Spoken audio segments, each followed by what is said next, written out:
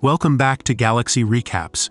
Today we'll be diving into an action thriller film titled The Awakener. Enjoy the recap. At the beginning of the film, a massive crowd of protesters gathers outside a government building, their fury palpable as they rally against Governor Sandro Correa. Accusations of corruption and embezzlement have ignited their anger, with the crowd becoming more violent, hurling objects and stones at the building. Inside, the governor cowers in fear, hiding under a table as the chaos outside intensifies. His worst fears come true when a masked figure discovers his hiding spot. The scene shifts to the elite DAE force, gearing up for a high-stakes mission. Their target, Governor Sandro Correa. The tension builds as we cut to a quiet moment, with Correa obliviously sipping coffee, unaware of the storm about to crash down on him. Without warning, the DAE team storms in, arresting him on the spot. They haul him back to headquarters, where Officers Adu and Miguel are met with applause for taking down the corrupt official. Inside the interrogation room, the atmosphere crackles with tension. The officers lay out the damning evidence of Correa's corruption and theft of public funds.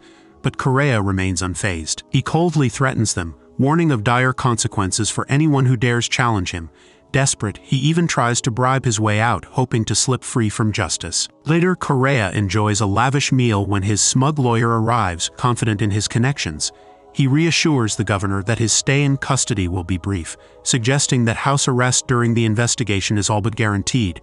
Meanwhile, at DAE headquarters, the mood turns grim. The commander informs the team that despite their efforts, the evidence against Correa, particularly regarding health fund embezzlement, is insufficient to keep him in custody. Frustratingly, they're forced to release him under house arrest. Miguel, disheartened by the news, steps out to meet his family. His daughter, beaming with excitement, waits by the roadside with her mother, eager for their trip to watch a football match. Miguel arrives with a gift, a t-shirt for his daughter, and the air fills with joy as he helps her put it on while her mother snaps a few pictures.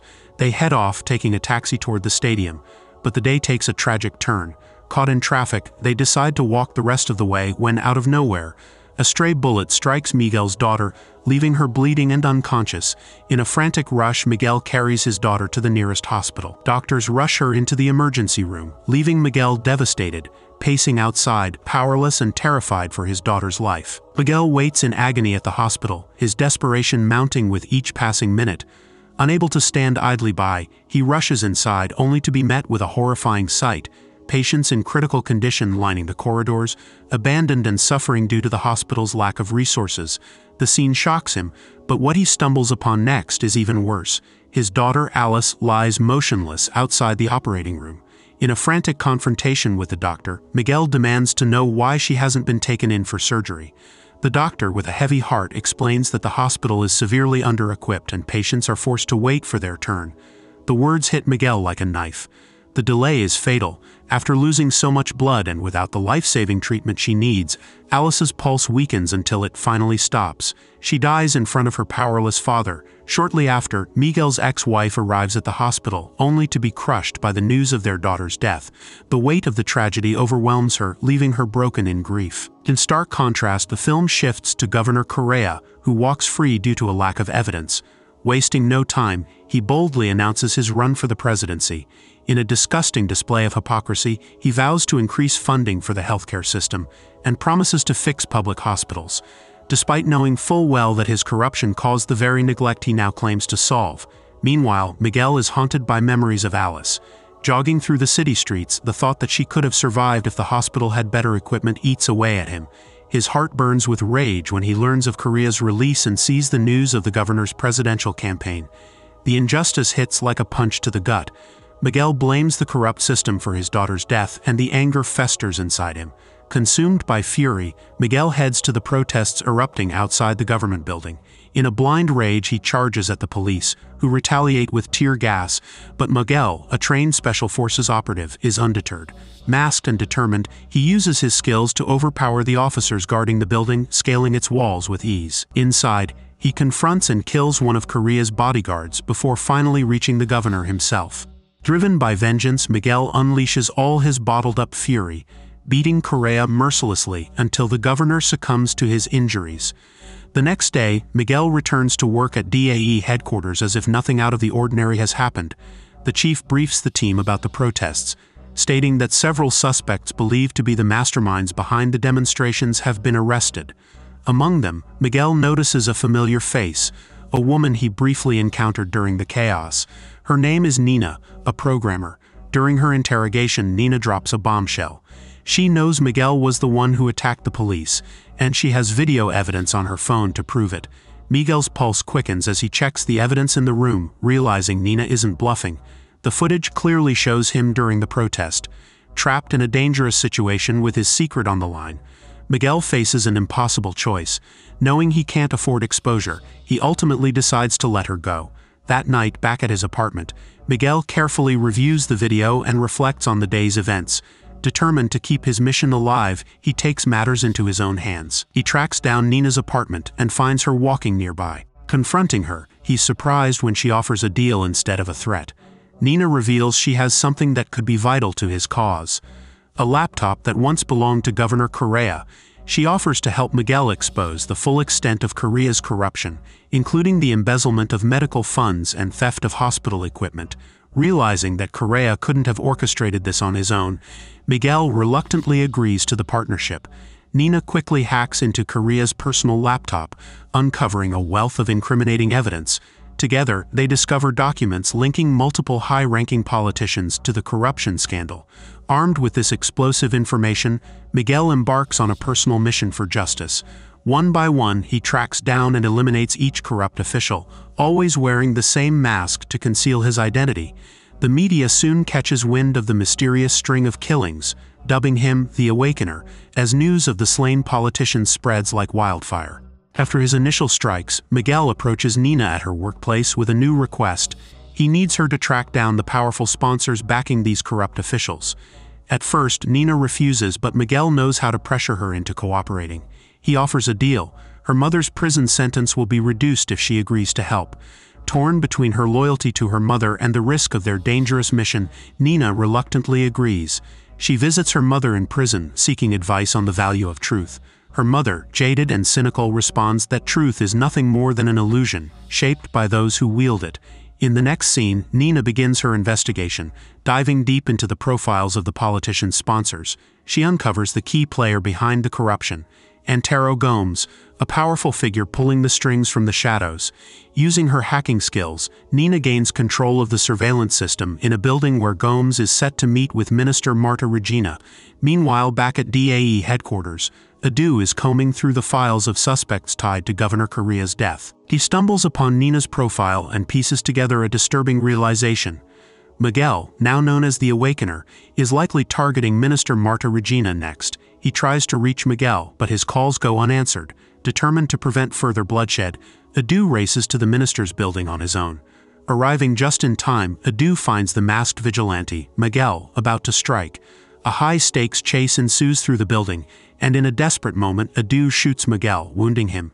Despite his injury, Miguel manages to escape and flees to Nina, who quickly tends to his wounds. The next day, amidst the chaos, both Miguel and Adu submit reports exposing the damning connection between Minister Regina and Antero Gomes, the mastermind behind the corrupt officials. However, their findings are swiftly dismissed by their chief, who orders them to drop the investigation into Regina. Enraged and disillusioned by the depth of corruption within the system, Miguel decides to act on his own once again. Miguel tracks down Gomes at his lavish residence, where a grand dinner is underway, attended by several influential officials. Also present is Gomes' son, who confides in his father about his doubts regarding his readiness to become president. Gomes reassures his son, pushing him to embrace his political destiny. But Miguel, consumed by his quest for justice, takes a shocking turn. Instead of Gomes, he deliberately shoots the son, intending to make Gomes feel the same anguish of loss. However, Gomes is as ruthless as ever. Rather than crumble, he uses his son's death to his advantage, spinning the tragedy to garner public sympathy. Positioning himself as a martyr, Gomes announces his candidacy for the presidency, turning his son's death into a twisted political opportunity. Meanwhile, a new threat emerges from the shadows. Sequeira, a cunning and methodical private spy hired by Antero Gomes. Tasked with investigating the mysterious deaths of corrupt politicians, Sequeira relentlessly follows every lead. His sharp instincts soon uncover a startling truth. The Awakener has a partner. His investigation takes him to Nina's workplace. but he misidentifies her boss as the accomplice. Without hesitation, Sequeira eliminates him, leaving no loose ends. When Nina arrives at work, she's met with the horrifying sight of her boss's lifeless body. Realizing she's in grave danger, she rushes to Miguel's hideout to warn him. But unbeknownst to her, Sequeira and his men have been tailing her. As soon as she reaches Miguel, they launch an assault. Chaos erupts as bullets fly. Miguel orders Nina to flee while he holds off Sequeira's men. Donning his mask once again, Miguel transforms into the Awakener and expertly takes down several attackers. But things take a grim turn when Sequeira captures Nina, using her as leverage. Sequeira offers Miguel a ruthless deal: Nina's life in exchange for the assassination of another presidential candidate, Julia Machado. Trapped with no other option, Miguel reluctantly agrees, knowing he must comply to save Nina's life. Soon after, the police arrive at Miguel's hideout. Edu and his team, who have been tracking the Awakener, are stunned to uncover the Vigilante's true identity: Miguel, Edu's best friend and colleague. The revelation hits Edu hard, but there's no time for shock. They quickly piece together that Miguel's next target is Gomes, at the upcoming presidential debate where Julia Machado will also be present. At the debate venue, Miguel arrives, laser-focused on his mission to assassinate Machado as per Sequeira's demands. But just as he's about to pull the trigger, Edu intervenes, stopping him at the critical moment. What follows is a heated, emotionally charged confrontation between two old friends, now standing on opposite sides. Edu pleads with Miguel, urging him to abandon his violent quest, reminding him of the man he used to be. But Miguel, driven by rage and a twisted sense of justice fueled by his grief, refuses to listen. The fight between the two is fierce, each man giving everything they have. As they clash, the lines between justice and revenge blur, leaving Miguel at a crossroads. His next move will not only determine his fate, but could change the course of everyone involved, whether he chooses redemption or destruction. On the other side of the story, Nina, held captive by Sequeira, proves her strength and resilience. Despite her grim situation, she fights back with fierce determination, eventually managing to wound Sequeira severely and turn the tables on her captor. Meanwhile, Miguel faces arrest for the murders of the corrupt officials he hunted down. In a last-ditch effort to reach the man he once knew, Edu brings in Miguel's ex-wife, hoping she can convince him to abandon his path of vengeance. Miguel, reminding him that their daughter, Alice, would be ashamed of his vigilante actions and would not be proud of the man he has become. While locked in his prison cell, Miguel receives devastating news. Antero Gomes has won the election, cementing his power. This fuels Miguel's resolve even further. Later, his superior, Deputy Diaz, visits him under the pretense of an investigation. But Diaz has ulterior motives. He tries to kill Miguel to tie up loose ends. Resourceful as ever, Miguel turns the tables, killing Diaz and escaping from prison. Now a fugitive, Miguel gears up for his final stand, arming himself and preparing for the ultimate confrontation. He heads to the Parliament building, where Gomes and his corrupt allies are celebrating Gomes' victory over Julia Machado. With ruthless precision, Miguel storms the building, taking down Gomes' men and fellow politicians in a brutal showdown. In the final confrontation, Miguel comes face to face with Gomes in his office. Unfazed, Gomes arrogantly tells Miguel that corruption is an inherent part of human nature, driven by greed.